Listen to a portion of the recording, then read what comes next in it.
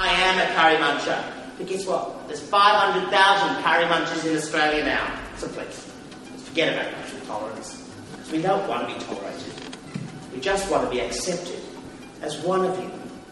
So show us that way on film and television. Well, I was born colourblind. I wish it was contagious. Now, if I was to say something like that, I would be in all sorts of hot water.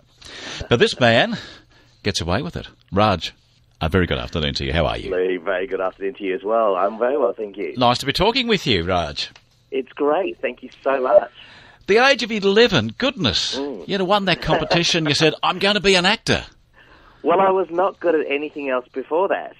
It was funny. That's how the show starts. The show itself is pretty much about my life, as a little kid, and my dad encouraged me to become a performer because he tried everything else. Nothing else worked. I wasn't academic in those days. Yeah. I was hopeless at cricket, the only Indian who was. And my dad played county cricket in England and soccer.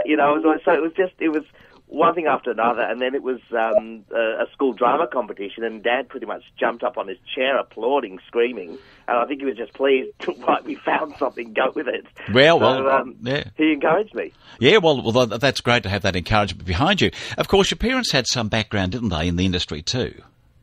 No, well, my dad was actually a lawyer, but my parents had a political background, actually, with South African Indians, but he loved the arts. He loved opera. He loved classical music. He was a classical music buff, but he didn't actually play anything or do anything himself. He just enjoyed to it. Be an observer. Yes, that's right. Yeah.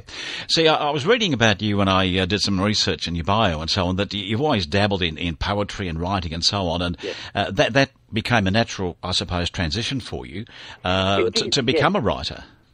Yes, look, it was years ago. I don't want to say how many years ago because it's away my age, but over 20 years ago that I wrote my first play, Swami Charlie. It was a two-hander, and it's funny. It's come full circle because the lead actress in that is actually my director visit because I'm Indian, Carolyn Bach, and so it's sort of we've come full circle with that as well, which is great. But the show itself it's a comedy drama, so it's funny, but there are some poignant moments in there when I talk about the past, and in fact, to be honest, even bullying that I have experienced as a child at school and in the workplace again as an adult. So it deals with a lot of different issues in there that I think most of us can relate to. Raj, was that because you're Indian? Look. Yes and no. Yes, it is, but I mean, bullies will be bullies no matter what. They will find somebody for whatever reason. Yeah, that's right. And it could have been, for whatever reason, but this is the thing that stood out to them. In the workplace, it's different again now because I think a lot of times people will pigeonhole, say, Indians that they assume that will look a certain way, sound a certain way, and perhaps if you don't, that sort of throws them a bit. I mean, even as an actor in auditions, I mean, that's one thing we deal with in the show that quite often I'm expected to be more Indian because I'm not how they see an Indian. So it's and I used to be like, we don't all wobble our heads when we talk. Well, see, that's what I was getting to when we started this conversation out with you. When I did the intro, I said that you we've got a crackling over the phone there somehow, but we'll keep going. Can you hear that crackling too? Yes, a little bit, but it's fine with me. Yeah, but let's just. It's still there. Okay, we'll proceed. But in the intro, I did say that you had rejection after rejection, and that did happen, didn't it? Was that because you were Indian background?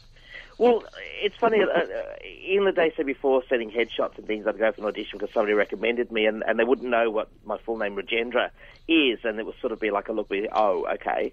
I think the very first audition that I went to, I rang and put my name down and went, and she said, I didn't realise you're from the background you're from, and the role was as a doctor. Now, 20-odd years later... Yes. Well, hello. Every second doctor in Australia. I know. And look, they're wonderful doctors.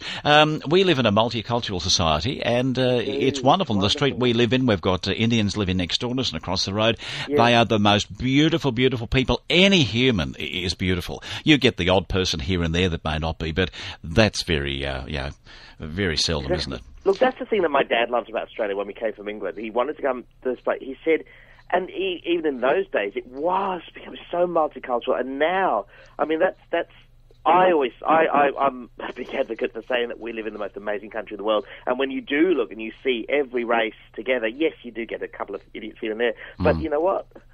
as you said, we're all human beings. That's right. The show you're bringing downtown, Is It Because I'm Indian, Yes. came through a conversation you'd had. You did a voiceover, I believe. Yeah. And a friend Yes, said I to do you, all the voiceovers. yeah, well, why don't you do this? So from that, you then tried, to get into Sydney somehow, didn't you? You had about 3-week leeway to present your program. As a 10-minute show then, yes. Yeah. It was short and sweet in Sydney. And so I wrote it as a 10-minute show, and it absolutely went nuts. They loved it and called me back to do a gala performance in front of 600 people, 800 people or something.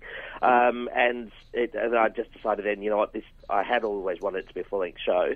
So I went back and developed some of that, and then we did Melbourne Fringe that year. That was 2014, and it went brilliantly. So I did Adelaide Fringe, and then Comedy Festival last year at Chapel Chapel, yes, which went brilliantly, and then it got picked up and went to Malaysia. That's wonderful. A week in Kuala Lumpur, yes. Yeah, absolutely.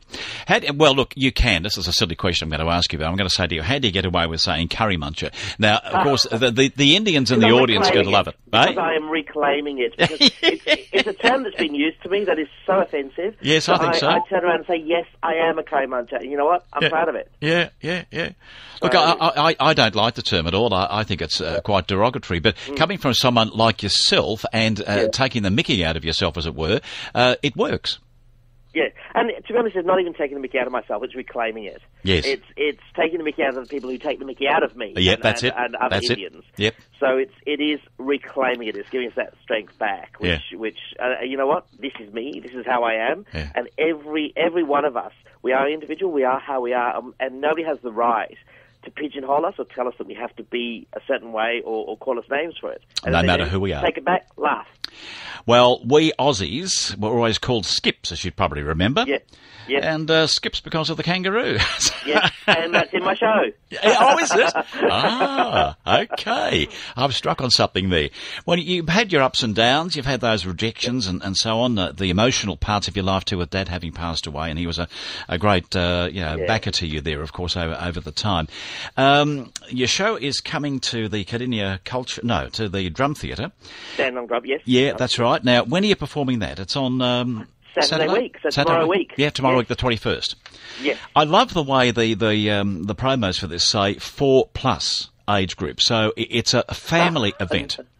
Well, I have actually said that, look, there are a couple of expletives. I'm repeating what was said to me. It is up to the parents' discretion. We've always had kids there. Yeah. I performed it in Malaysia with a room full of wonderful Muslim ladies in hijabs, and they didn't have a problem with it. So I do always say beforehand, please just decide if you think that it is nothing gratuitous. It is just repeating what was said to me. Well, it's going to be a lot of fun. It really is. You sound like a lovely chap. I'd love to meet you personally one day. That'll be great. Well, hopefully you can get along to the show. Yeah, love to. Yeah. Saturday night, the 21st of April. It's next Saturday. 21st April at Drum. Yep, you can bring a book out. Did you say April? It's May 21. Right. And you can book at the Drum Theatre in Dandenong. A lovely space. You played there before?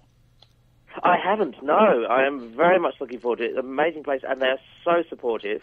Yes. Absolutely wonderful, faultless. So I can't wait. Well, I've got the director of the theatre coming on with us about 10 to 1 or 10 to 2 this afternoon, so you might even hear David talking to us too. Greg Hordacre. All right, Pell, you take care. Have a lovely production down here, and don't forget we've got the Cardinia Cultural Centre down this way too. You might even try and get down there and do some performing one day. They'd love to have you down there. I would love to. And in the meantime, absolutely loving being at Drum. And the whole Dandenong community is so supportive. They're just absolutely beautiful. Good to talk to you, Pell. Take care. Thank you very much. Okay, bye-bye.